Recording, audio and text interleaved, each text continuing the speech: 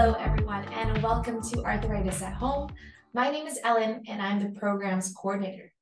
Today, we are joined by Dr. Roshan Fekr, an assistant professor at the Institute of Biomedical Engineering at the University of Toronto, and affiliate scientist at the KITE Research Institute with the University Health Network.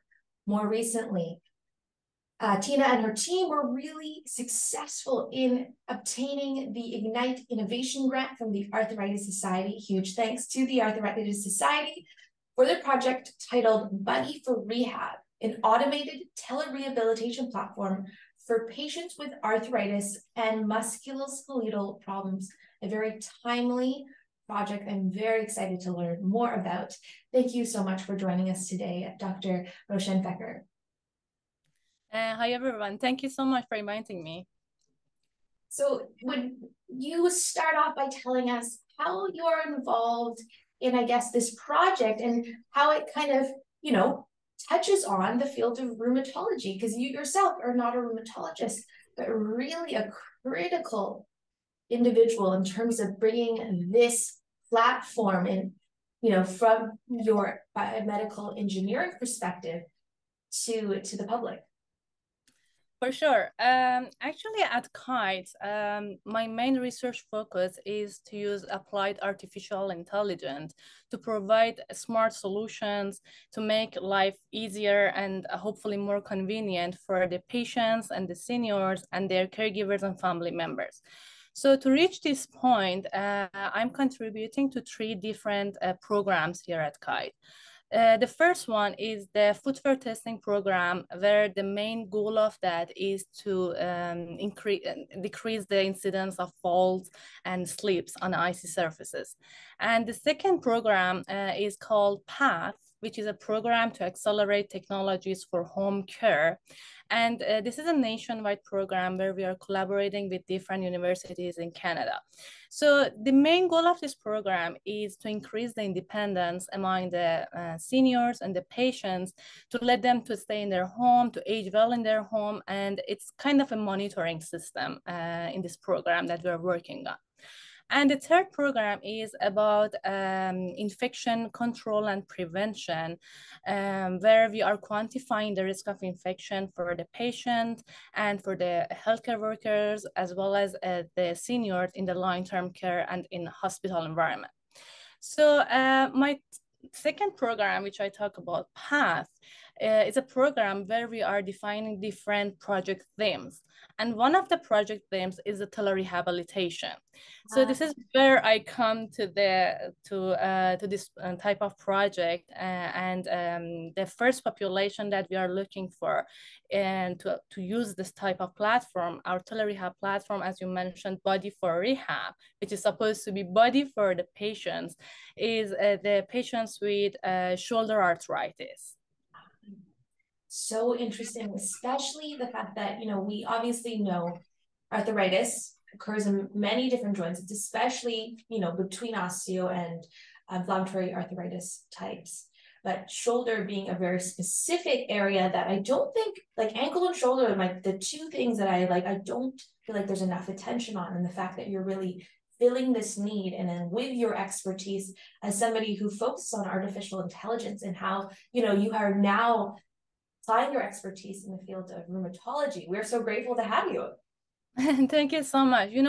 At KITE, we are working on very multidisciplinary team. Yes. You can say we have engineers, we have computer science, we have biomedical engineers, we have physiotherapists, clinicians, pain specialists. So we are all working together. And that's why we come up with this type of patients first, because the doctors and the clinicians told us that there are a lot of people that are coming in outpatients, and they have this problem, and this platform would be really helpful for them. And it's so true that when we are faced with these real life problems, our solution previously was one person was leading a team of like-minded individuals, and hopefully we fix it.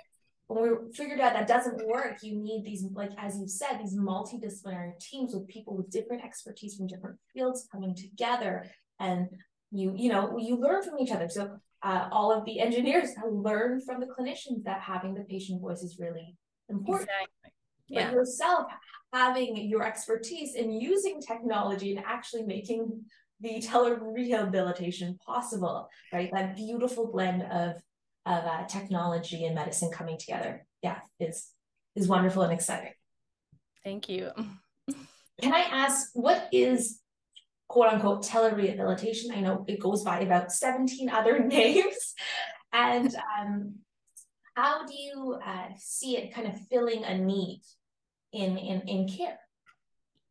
Yeah, just to start with defining what is tele-rehabilitation, simply. So tele-rehabilitation is a form of rehabilitation which uses the communication protocols in order to facilitate the connection between the clinicians and the patients. The tele-rehab platforms are provided in different forms, and most of them, the target task of them is to do the monitoring, to do the assessment, and also for the treatment. So, the current tele-rehab platform mostly are using like a video conferencing or web conferencing, like for example, Zoom meetings or Teams meeting, where we still need the clinician to be available to visit the patients and ask them to perform some exercises, to do the assessment, and also to provide the patients with a list of exercises, for example, to perform them in daily basis, and then to visit them again after a while. So, this type of tele-rehab platform, albeit it is useful, but there is no supervision on performing the exercises. So in my team, we are trying to make this more automated. So we are going to use artificial intelligence in order to provide the patients with feedback if they perform the exercise in correct way or in incorrect way. And if they perform in an incorrect way, how they need to refine their movements in order to reach to the correct patterns and to get the most out of their plan of care. So right now we are, starting with providing feedback and guidance of correct and incorrect, and furthermore by collecting data from real patients. We need a lot of patients to collect the data from them and to train our models, because artificial intelligence models should be trained based on the data from the patients, actual patients. And from there, we are able to validate our models and see if they are really working accurately and they're providing right feedback at the right time and right recommendations on that type of movements. So this is what we are really trying to do in this platform. So, because it's very important that the patients perform the exercises which are prescribed for them correctly, because otherwise they may ruin the other parts of the body, or even they may have more pain if they are doing that incorrectly. So this is very important. And this is a part of treatment that we are including in this platform. The other part is the assessment. So by the platform that we are designing, we are using a depth camera in front of the patient, and this camera can capture different information such as the body joints and acceleration and velocity. So we are providing the clinicians with a report of the joint acceleration and velocity, the range of motions, and this can be helpful for them to perform the assessment reliably, in a virtual environment. I cannot even imagine how big of an impact this is going to have, because we know there's not enough physical therapists, right? But at the same time, we know that exercise is medicine, but it's not being uptaken, because we've all had that experience of, we go to the gym, we saw fancy exercise, we tried to do it, and we were out for like a month because we hurt ourselves. And doing rehabilitation exercises properly is so critical. But who has time to drive to a physio, to make an appointment with a physio? Who has the resources to see a physio, every single week? But this platform would allow, as you said, the recognition of the correct movement pattern, and then providing an individual with feedback. And for everyone listening, when we say we train an AI model, it's telling this model that we're training. You know, this is correct, this is incorrect. Look for the correct ones and then give us a green tick box. Look for the incorrect ones and give us a big red X. That's so you're teaching it with the data and the information. So I'm wow, what exciting work. Can I ask, you know, for my own curiosity, are there kind of like little markers that you put? Like, does it just see the person? Like, how does it know I'm doing an exercise correctly or incorrectly? So, you know, there are different methods in general.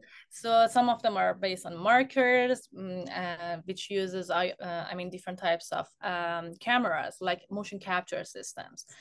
And some of them use variables like IMU, inertial measurement units. That is very common to use right now on different parts of the body. But, you know, for the design of the Buddy4Rehab, we were avoiding any type of variables.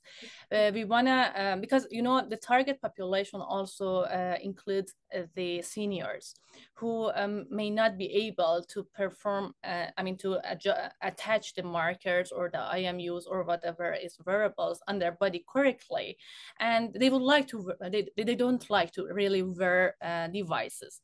So that's why we are just getting this information from a depth camera. We have 3 different dimensions, and the position of each joint is recognized by, again, using AI technologies.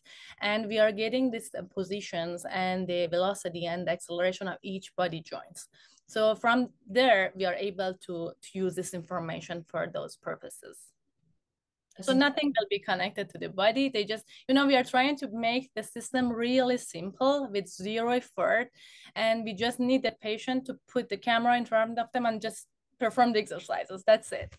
Wow. I thought it was going to be some motion capture system, but to know that, you know, technology has advanced to a place where camera, it knows where your shoulders are, we're good.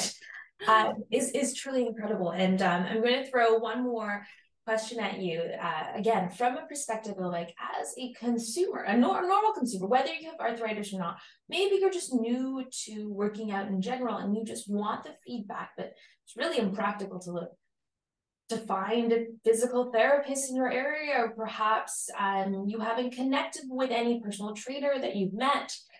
Do you think this technology actually could be accessible to all consumers one day for a reasonable price? Like, can we all have one of these cool cameras in our home one day? That's a very great question. You know, the main point of having tele-rehabilitation is also to help the patients who are far from the clinics and rehab centers, and they are living in rural areas. And even we are thinking of targeting patients like indigenous population who are far away from the clinics, and they are able to come to the clinics, but not, for example, every week, once in a while. So the system will not replace really in-person visits, but will help in the meantime, will help them to perform the exercises correctly. And also we want to have a capability in the system to be able to even connect to the clinicians if they really need to do that. So this is not going to replace for sure the in-person visits, but this is kind of an assisting technology, right? So we are targeting for sure the population who are far away from the clinics and rehab centers are one of our main population that we are also working to help them to use this system. Those next steps are already there. Yeah. I can tell that you are thinking ahead. And as you said, that, you know, using technology, I think some of us fear, like, oh, is it going to replace the human? It's never going to replace the human. But no, what you know is that appearance is an issue, right? Like, it is really hard to want to do your exercises sometimes, but if you know that, number one, you can do it safely because this technology will give you feedback, right? And if you know that you can reach your healthcare provider, in this case physical therapist, via the system, I think that's so encouraging, and that could really help with the adherence issue, as well as the accessibility issue. So exactly, cannot wait to see where this project takes you. And, you know, Dr. Roshan Fekr, I'm just very, very grateful for your time and sharing your engineering expertise with us, which we don't usually get on the show. So thank you so much. Thank you. Thank you for having me. That was great. Thanks. Absolutely. And with that, with everyone, we will share some resources in the link below, as well as some cool reading that you guys can check out to learn more about this project and other projects from the KITE Institute. So with that, thank you so much, and we will see everyone on the next episode of Arthritis at Home. Goodbye for now.